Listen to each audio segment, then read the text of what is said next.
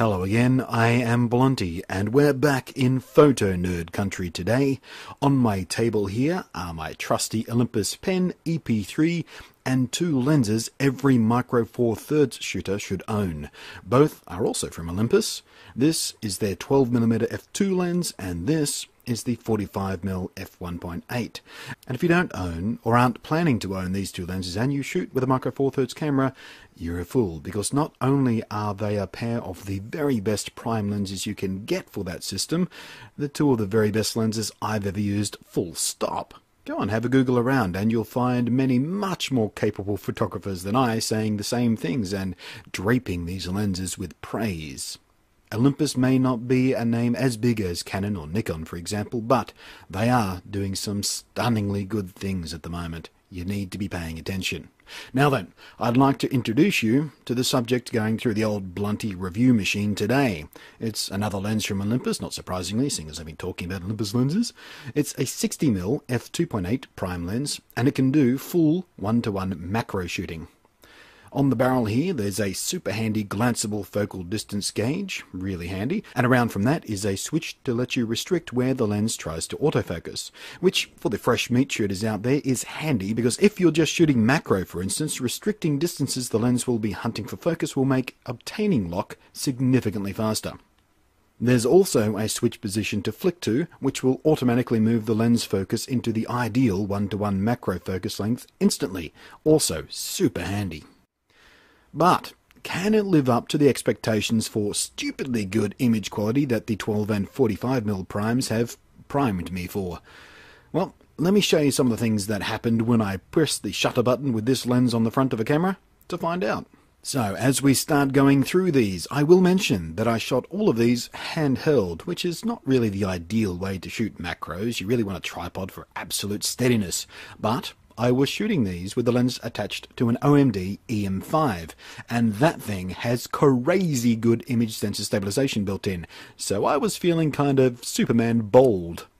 The lens itself handles really nicely. It's a plastic body, but the materials are obviously high grade. The focusing wheel is nice and wide with a nice level of resistance.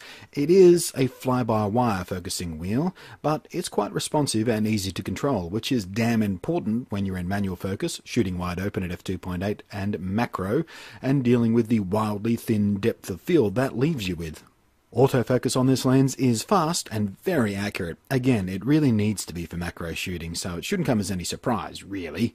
It's not the fastest focus you'll see from a Micro Four Thirds lens, especially in unrestricted mode, but it is fast enough to be relied upon. It's also very quiet, again, quite important for some types of subjects you're trying to get close to. This little guy is actually about half the size of your average mosquito. He is tiny, and the autofocus still nailed him the first time. That's impressive. The clarity of this lens is almost ridiculous, really. My jaw literally dropped open and my eyebrows shot up when I was examining the first batch of test shots I did. And even once I knew what to expect, I was still a little giddy on every good shot that came out of it. When focused out beyond the full macro mode, there's plenty to be excited about too. Things stay super crispy at the focus point, and the background blur has an extremely pleasant aesthetic. And with light points, the bokeh shape is not quite perfectly round, but certainly very pleasant.